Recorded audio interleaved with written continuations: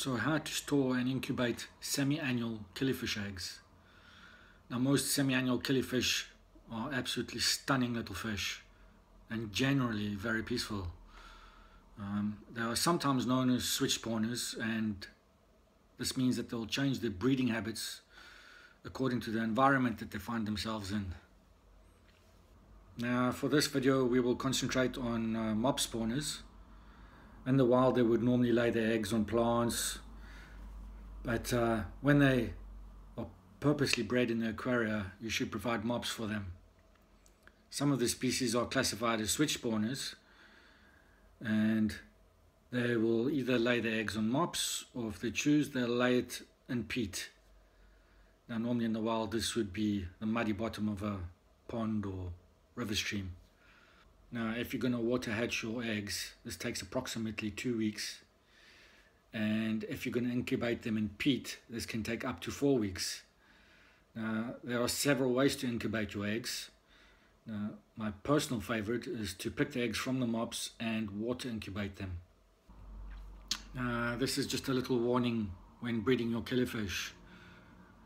These fish are generally peaceful. I've actually successfully kept them in community tanks. In fact, I've even managed to keep killifish in my cichlid tanks, where they sometimes dominate. So they can hold their own, but when breeding, it's best to breed them on their own, in their own species tank. Now, during breeding, the males become extremely aggressive, and they will actively seek out other males and females, and they will kill these males, and when seeking out these females to breed, they can be relentless, and you could end up with dead females very quickly. So I normally take 2 or 3 females for every male.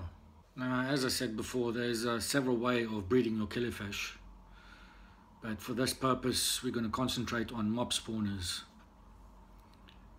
Normally with mop spawners you will water incubate your eggs. So when picking eggs from the mop, you need to remove the mop from the tank. Just gently squeeze out the mop until it's dry. Leave the mop to dry for a couple of minutes, because it's almost impossible to see the eggs when they're wet. Completely see-through. You'll never find them.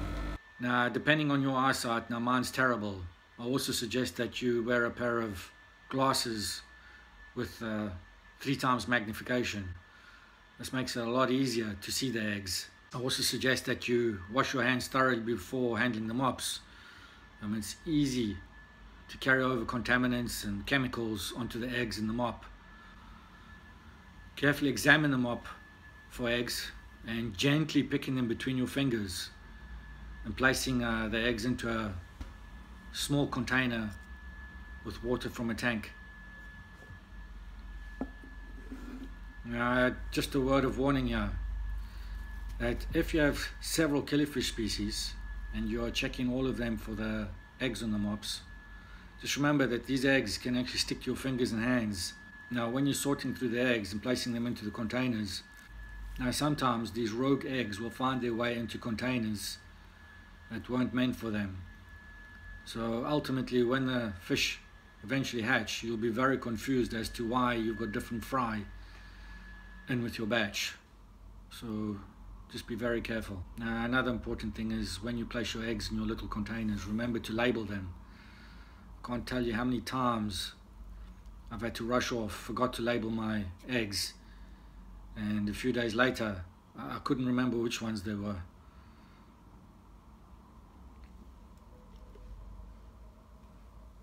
Now just remember, when you're keeping your eggs in these water trays, it's very easy for the bacteria to spread very fast.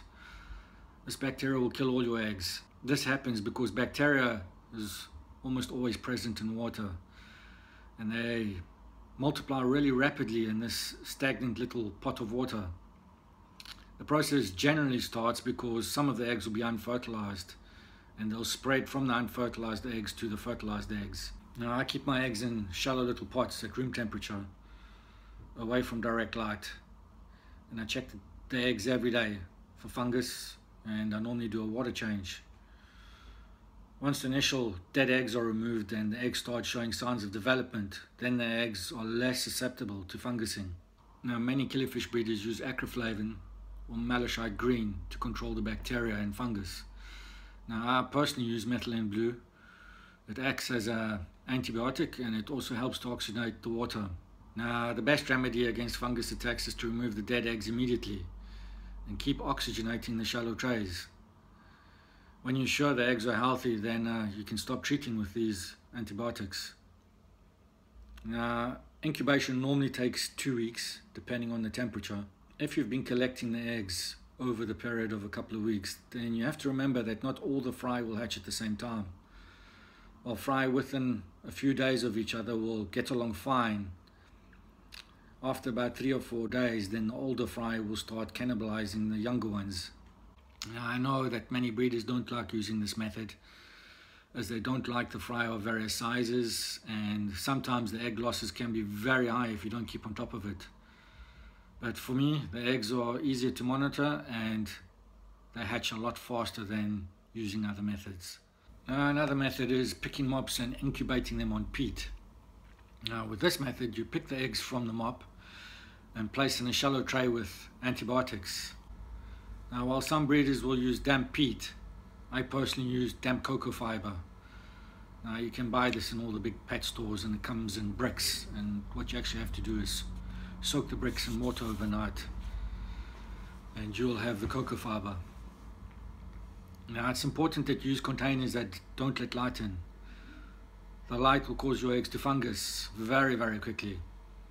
I use a pipette and I collect the eggs from the tray and then drop them gently onto the damp cocoa fiber. Now, depending on temperature, the incubation can take up to 4 weeks. Check the container weekly for any dead eggs, and they must be removed. Many breeders use this method as the eggs are separated from each other and contamination is difficult to spread from one egg to the other. It is important to keep the peat or the cocoa fiber damp but not too wet. Otherwise, this will cause the eggs to fungus and the fungus will spread once again. The container must be kept sealed to keep a steady humidity and temperature.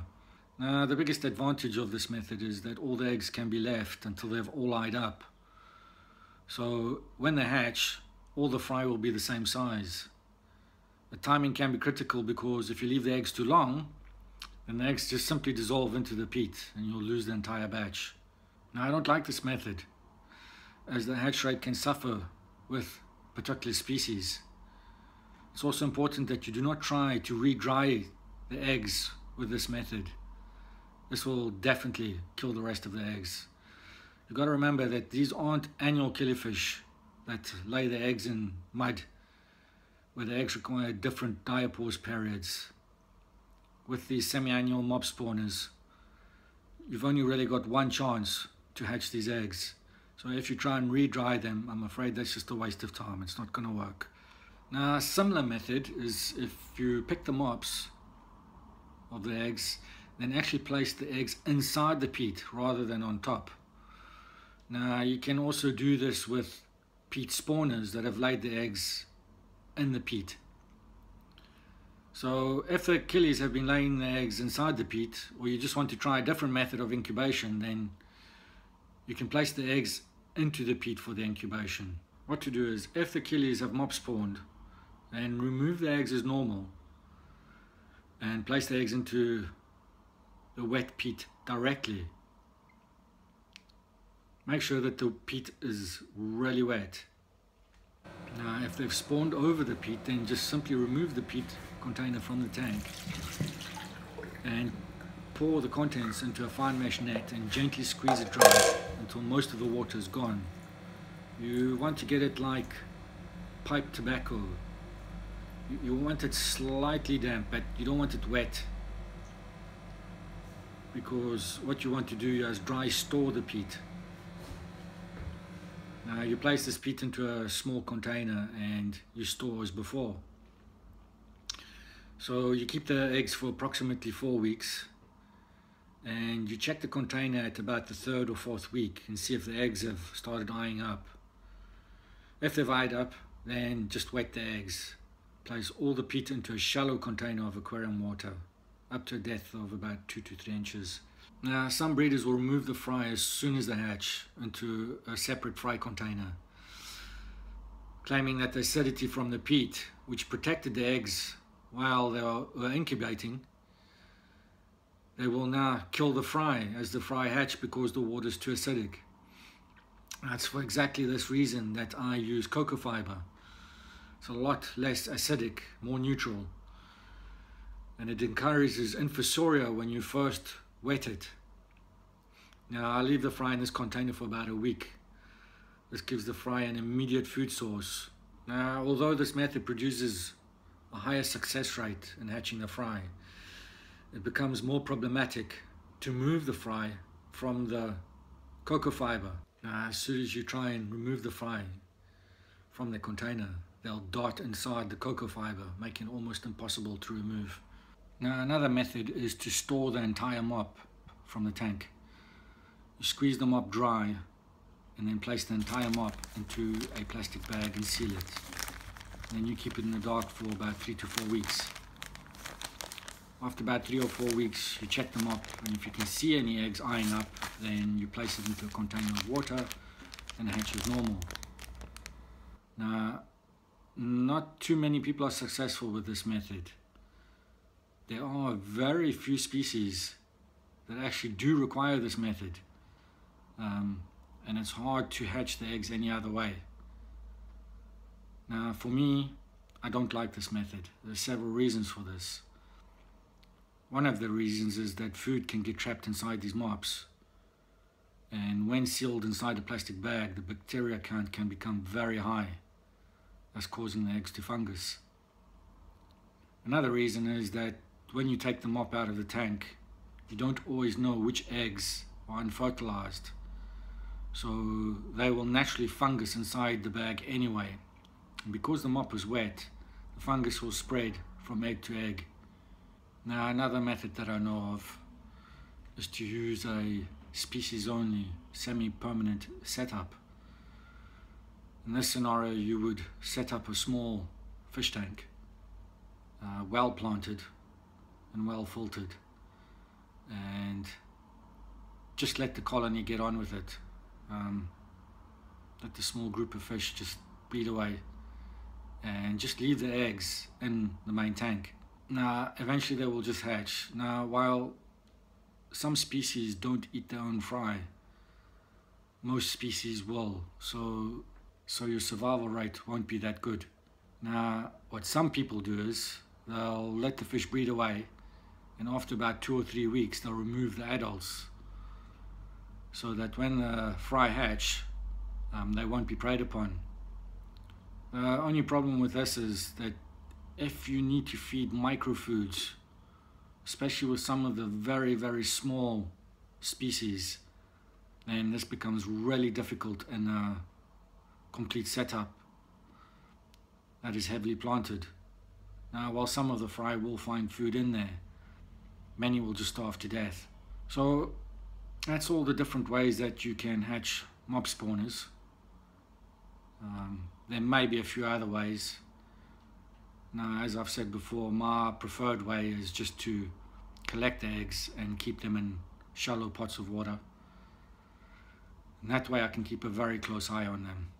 Now, if you find that water incubation doesn't work for you, okay, don't give up, because sometimes what happens is that young pairs, the eggs are not fertilized properly. So it can take 3 or 4 attempts at laying eggs before you start getting a healthy batch come through. So just because the eggs are fungusing in your water containers doesn't mean to say that you've done something wrong. It could just be that the male didn't fertilize the eggs properly. But with age, you'll find that your batches of eggs will be larger and more fertile. So don't give up on this method.